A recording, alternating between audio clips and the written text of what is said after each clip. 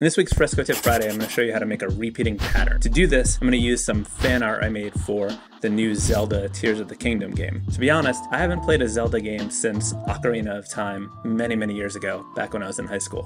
But I really loved that game, and I sort of got excited seeing all this new stuff for the new game, but I don't know if I have the time to play a video game. Let me know in the comments if you think I need to make some time to play this Zelda game, because I know a lot of people that I really like, a lot of good friends, were really into one of the last Zelda games too, so I don't even know what the console is. Is it Nintendo Switch? Is that the thing where it's like handheld, but then it's also on the TV? Is that even how it works? Listen, I'm out of the loop here. One of my earliest memories as a child was playing The Legend of Zelda on the regular Nintendo, and that was that like metallic gold cartridge. That was very cool. But I've played Zelda on all different kinds of systems. Anyway, I was always a big fan of Zelda, specifically because of that main character Link. I think just the fact that I remember his name is proof enough. But it's making me realize that I sort of have a type for characters that I'm really into. Let me see if you can figure it out. Just like huge characters in my life, characters that I was obsessed with growing up. Robin Hood, Link from Zelda, Peter Pan? What do they have in common?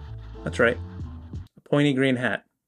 That can't be what I'm into. Maybe I need a pointy green hat. All right, enough about my weird childhood obsessions. Let's head over to my iPad and make a sweet repeating pattern. Okay, so I have my Fresco document open with all my little illustrations here. And when you're gonna make a pattern, you wanna make sure that all of the elements that will make up the pattern are on separate layers so that you have control over them in the next step. So as you can see here, I have like a variety of different elements in like different sizes. This is helpful when you're making a pattern because if you have some things that are small or like skinny or curved or something like that, you can use those to sort of fill in the extra spaces that may be left from where things don't sort of fit together nicely. I like to sort of have some like main elements and then some like filler stuff to go into those weird little spots. So like my main elements are clearly Link and Ganon and the Master Sword. And then these other little elements I'm sort of treating as filler. So I did this like Triforce thing and then Broken Arrow. That's sort of a really useful thing for a pattern just because it's really skinny and it can fit in weird spots, but it can sort of, you know, fill in the composition nicely. And then I got this little Triforce with a single tear for the kingdom. And then this snake thing that was on Link's shield in one of the pieces of art from the game that I saw released. I was actually thinking about doing a video about how I sort of created these in my own style and like my process for that kind of thing. So if you would be interested in seeing that type of video, let me know in the comments. So again, you want to make sure all of your items are on separate layers so they are just individual little things. So for example, Link is on his own layer, so I can toggle that on and off. So when you have everything all ready to go, what you're gonna do is click on the share export button at the top or publish and export, just like you would for an animation or just saving an image. And you're gonna choose publish and export, the first one at the top. And then over here on the side, you will see capture pattern. So this is gonna open Adobe Capture. If you don't have Adobe Capture, you may have to download it, but that may just prompt you to download it anyway. Adobe Capture is a free app. You don't have to pay for it. And it's a really cool app and has a lot of amazing features besides just doing this. I don't know, maybe I'll make a video about all the cool things you can do with Adobe Capture. If you wanna see that, let me know in the comments because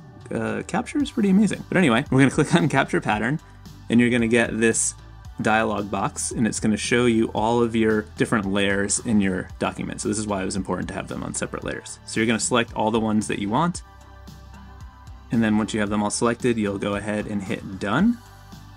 And then you've got this sort of pattern maker situation going on. By default, it's just gonna choose 4 random things from the list of things that you selected, but we can control that and swap these out.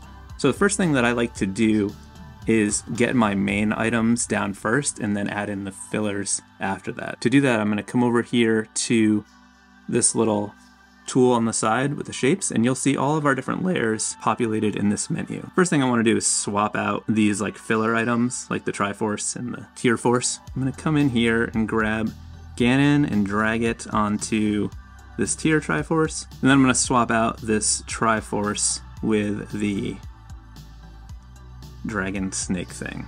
And then we'll go and add these other things after the fact. So the next step is to come over to your settings on the right side. And here we're gonna change this from snap to grid to freeform grid. So we hit freeform grid. This is gonna give us a lot more flexibility in the amount of items that we can have in our pattern and where they can be. At this point, I'm just gonna start arranging my main elements and then get them in a sort of position that I feel happy with. So I think I'm going to build the pattern around Link because he's sort of like the main focus. So you just click and hold and you can move your objects and you'll see that it's moving all across your screen. So this area that's lighter in transparency, that's your preview of like the repeating pattern. So what we're building here is a tile, and then this outer area is that tile repeating. And you can control how dark or how light that is with this little slider bar over here. So I like to keep it pretty light so I can see it, but it's not affecting me too much. So now that I got Ganon out of the way, I'm gonna take Link, move him down, scale him up a little bit, maybe rotate it a little bit, and just sort of like loosely place it for now. And then you can come back in, maybe move Ganon up here, kind of like how that bottom line of his beard sort of matches that line. I like sort of making things fit together nicely within the negative space like that to sort of make it all work together. So the next thing I'm going to focus on is the Master Sword because that is very important. I'm going to move this over, I'm going to rotate it like this, and then just like scale it up and then try to find like a, I don't know, a comfortable spot where it's not overlapping the other things. So I'm trying to get it to fit sort of in between here. You can like see all the spots where it's like interacting with things. So I think that's fairly okay. We could come in and like rotate Link a little bit and you can sort of fine tune these things to see if you can get them to line up nicely. So now let's deal with this snake dragon thing. I don't actually know what it is. So with this, I'm thinking we can put it like up here, and that sort of, I don't know, wraps nicely around Link's head. So I think that's looking pretty good, but I am noticing now that this Master Sword is touching Ganon's head. And although I know the goal is to put that Master Sword right through his head, that's a little gross, but I want it to be touching because it'll cause like a weird little visual tangent. So I think maybe I'll push this over a little bit so there's a nice comfortable breathing room between the two. And now let's go in and grab our other filler items. So I'm going to come over to this little shape tool on the side, and this is where we can just grab what we want and drag it into our composition. I'll grab the Triforce because this is sort of a big element, and then it's just gonna place pretty big here. And what we'll do is just like scale it down and then find a place for it. So I'm thinking maybe over here, we can rotate that. Let's get the arrows. Okay, and let's grab the other end of the broken arrow, drag that in. I think because this is the other end of the arrow, I want to sort of match the sizing to the rest of the arrow. Okay, and then what else do we have? Oh yeah, the tiers of the Triforce. Okay, I think that's pretty good. There's just this like little spot over here that I think could use something. So maybe we'll go ahead and bring in another arrow. Okay, cool. I think this is looking pretty good. At this point, I'll just do a little bit of like fine tuning. So I think we can rotate Ganon's head a little bit, scale it up just a scoosh, a skosh. What's a skosh? Make sure nothing's touching. And then what I like to do is turn off the shape at this point, or sometimes earlier, and that sort of helps me visualize this whole thing.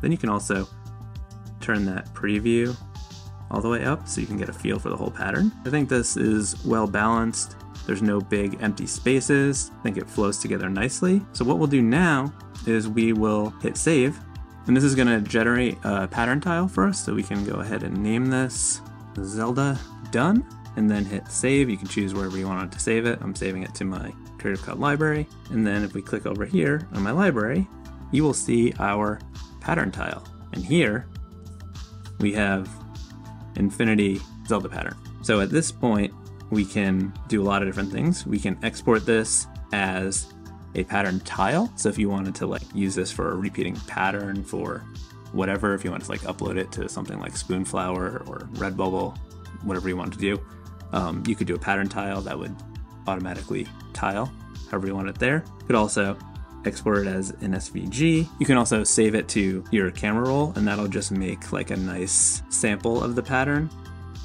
like this. If you wanted to use it for like a wallpaper or something like that, it's like already sized nicely. And here you can also decide, now that you see it, maybe you want to edit it a little bit, so you can click on edit and it'll open back up in Capture, and you could just like come in here and fine tune whatever you needed to do, and then hit save and it would update. In addition, you can also click open in, and you can open it in Illustrator or Photoshop, and you can use it as a pattern tile there as well. Lots of possibilities. Lots of fun. Are you excited to go make a pattern? First time I made a repeating pattern, I was sort of obsessed. It feels like magic. You have like a couple little random drawings and then all of a sudden, boom, just infinity. I made so many patterns once I learned how to do them, and it was a lot more tedious back then. With this feature in Adobe Fresco, it's so easy and so fast. You can make patterns in just a few minutes. It's crazy. If you make some patterns and you post them on social media, don't forget to tag me at Chris Piasek. All right, good talk. I'll see you Tuesday and Friday and forever. At least that's the plan. Should I put my green hat back on? Bye. Good talk.